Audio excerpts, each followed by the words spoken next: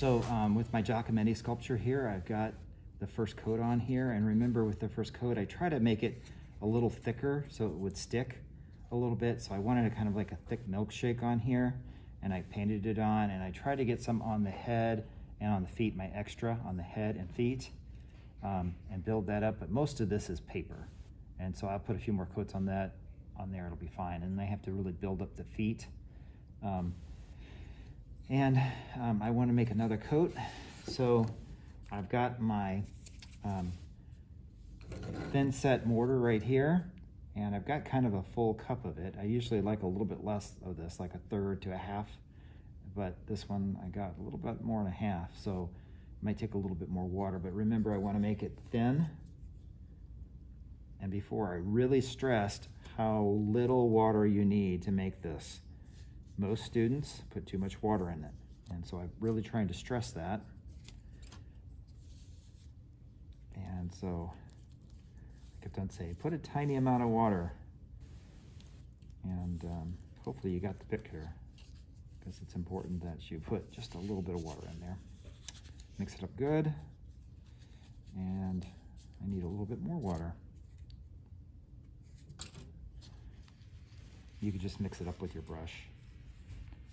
I guess you could mix it up with something else if you would rather do that. If you have a really good brush and you don't want to kind of push the bristles down, you can mix it up with whatever you need to mix it up with. So I've got it pretty thick right now. It's kind of like a thick milkshake. And I want to get it a little thinner. And like I said, it probably made a little bit too much of this. I don't know that I can use all this. So I'm going to try to get a little bit more water in there and mix it up. And then when you're done with these little cups, just wash them out and you can use them next time. So don't throw them away.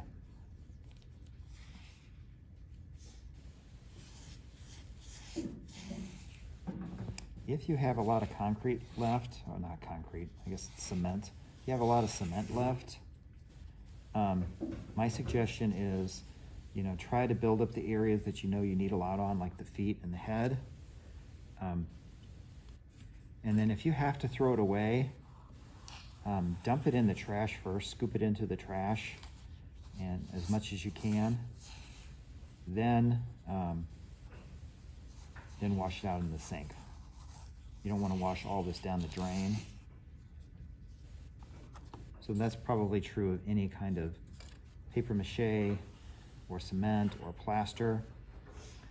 Scoop it out in the trash first, and then if you need to clean it, it's fine to clean it in the sink, but you don't want to put a ton of it down the sink. So I'm still a little bit thick because I got a little bit too much thin set cement in here. So I've added a little more water than I usually do, but I did it a little at a time so that I made sure that I didn't add too much. Again, like a lot of students do that, so I really try to guard against that. And then they have to add more thin set, and then they end up having way, way too much for the day. And that's what usually happens. But I think I'm okay. So I've got my thin set, and it's pretty thin. Milkshake, thin milkshake. And I can just start painting it on here. And the good thing about this is it's pretty soothing just painting this on. It doesn't take a lot of thought. You're just kind of putting it on. And you want to make it thin enough so it coats nicely. If you want your surface to be more rough, make the thin set a little thicker, and it'll make it more rough. If you want it to be more smooth, then thin like this is better.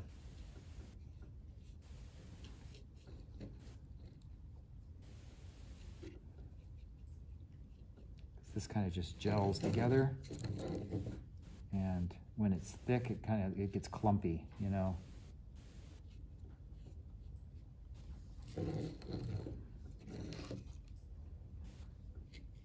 And don't worry if you get some on the base. If you decide that you don't want it on the base, you could just scrape it off later when it dries, or scrape as much as you want, can now, and then as it dries, it's easy to scrape off too.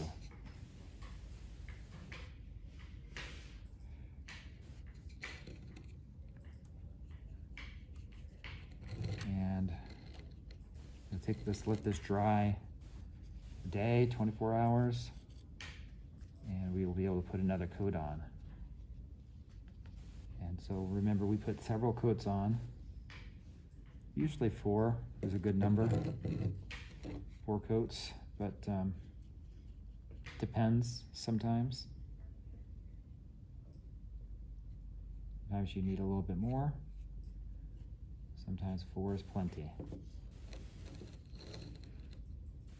So I'm going to continue to paint this on, trying to get it in all the little crevices and cracks.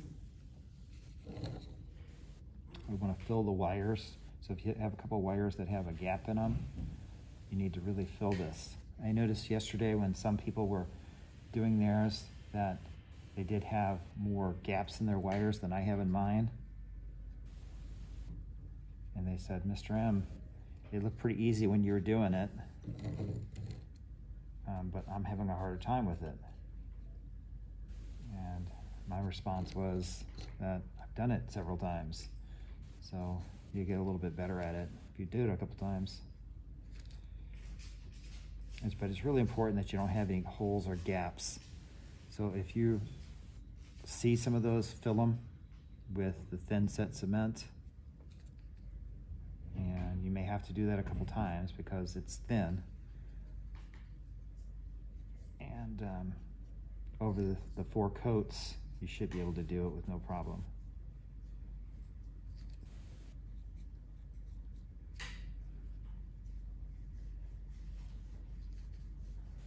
It can be a little bit messy because you're dripping a little bit. So if you want to put like a piece of paper underneath, it doesn't hurt.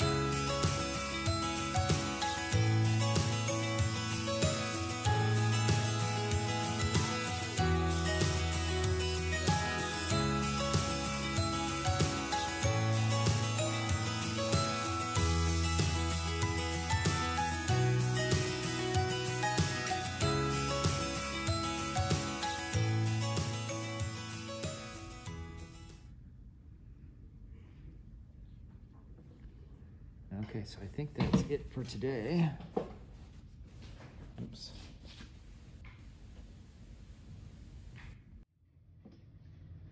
Okay, you guys, I'm gonna do the last part of our Giacometti sculpture, and that will be just to paint it. But before I paint it, I wanna do a little bit of cleanup because I've got a little bit of this cement on the board here, and I need to make sure that I clean that up. And so what I wanna do is I'm just gonna take a knife and I'm gonna scrape it off. And that's all I have to do is I just have to scrape it right off of there, and I can kind of clean it up that way. You don't have to use a knife, you can use other tools, I guess, but I think a knife works probably the best. And just come around the edges and scrape it. And you can decide where you wanna start around the foot. You wanna get really close to the edges you can. You want to make it blend out a little bit so that it is, it's a little bit away from the foot. You can do that also. So I'm just gonna come a little bit closer to the foot, clean this up. Okay, and I'll come over here just trying to create like an edge of the foot.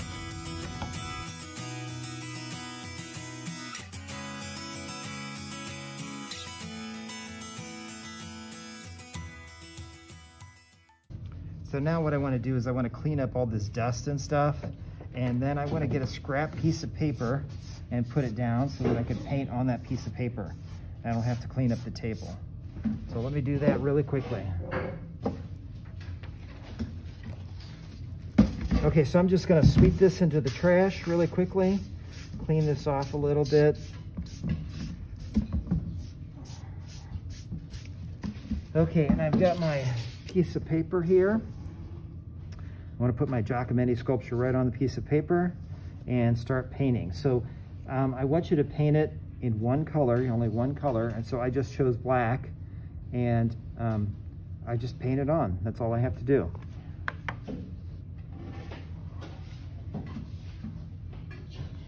I usually like to start at the top and work my way down. I don't know that it matters any, but I can grab the bottom of it, and it's just a little bit easier to move around if I do it this way. You could start any place you want, but I like to start at the top and work down. And I'm going to make sure that I get the paint in all the little holes and pores. I don't want to have like a lot of little places where I missed, so make sure that you paint it in there. This paint is rather thick, and it'll put a nice coat on there. If your paint is thin, put more than one coat. This one will be fine with one coat, but if you have a situation where yours is really thin, your paint, then just paint a couple coats.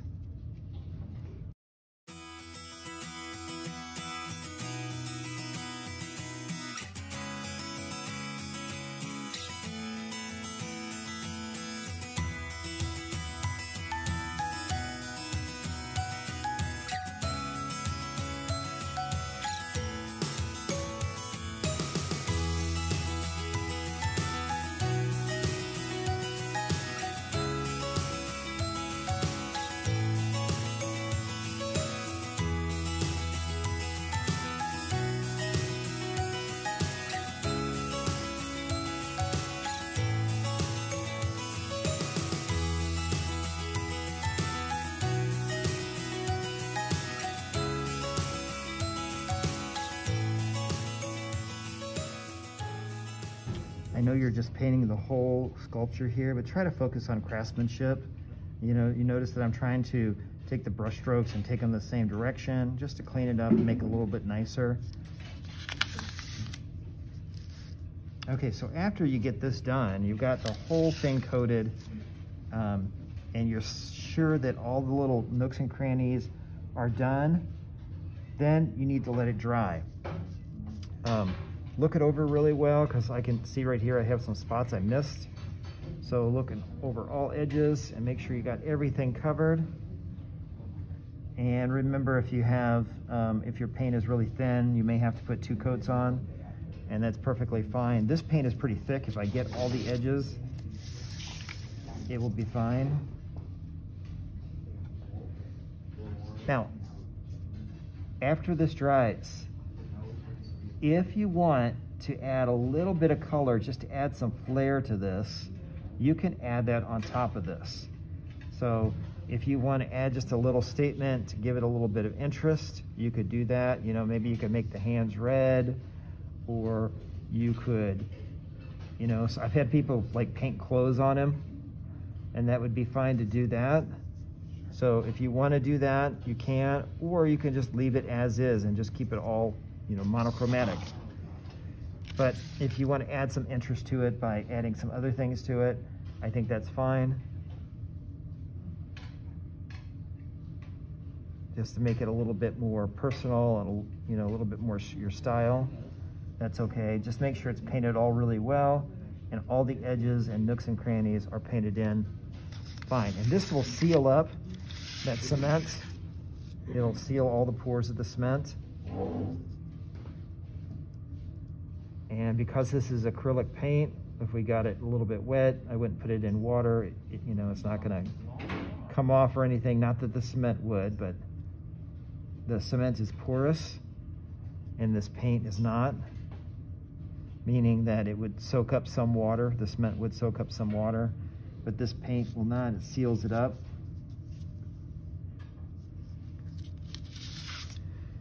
Okay, and so the last thing that you need to do is make sure that your name is on the bottom of this. Name and hour is a good idea.